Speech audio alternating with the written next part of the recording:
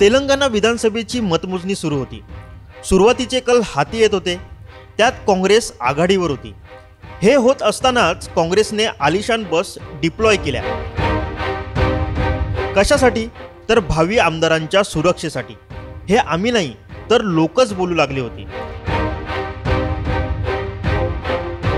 तेलंगणातील विधानसभेच्या निकालाचा सुरुवातीचा कल काँग्रेसच्या बाजूने येत होता, त्यामुळे काँग्रेसकडून सावधगिरीची पावलं उचलली जात होती।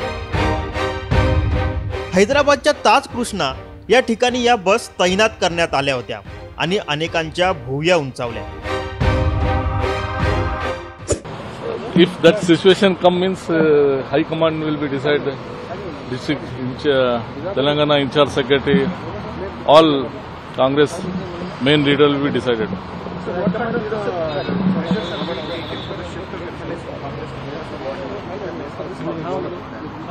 No, till not decided.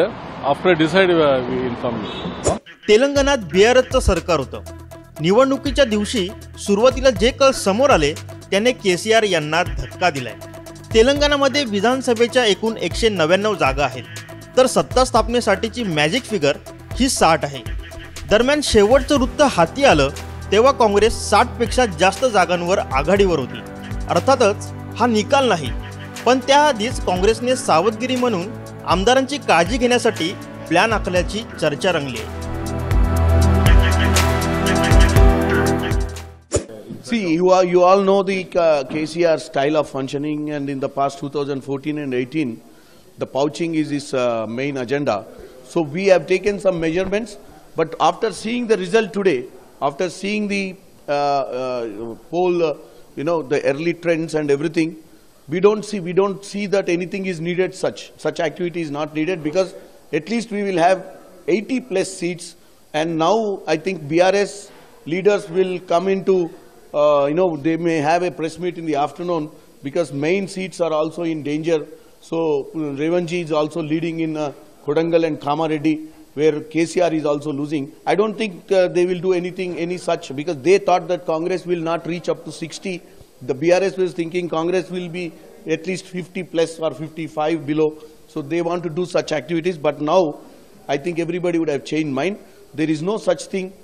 Everything is cool.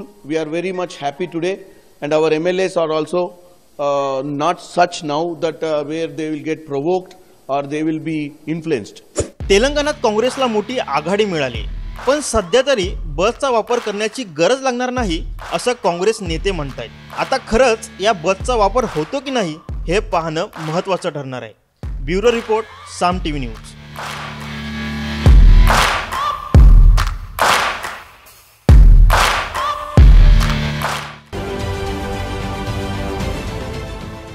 देश विदेशातील प्रत्येक घडामोडींचे लाईव्ह अपडेट मिळवण्यासाठी आता साम टीव्हीच्या सर्व सोशल मीडिया प्लॅटफॉर्मला लाईक, फॉलो आणि सबस्क्राईब करा। तसंच सर्व नोटिफिकेशनसाठी बेल आयकॉन प्रेस करायला विसरू नका।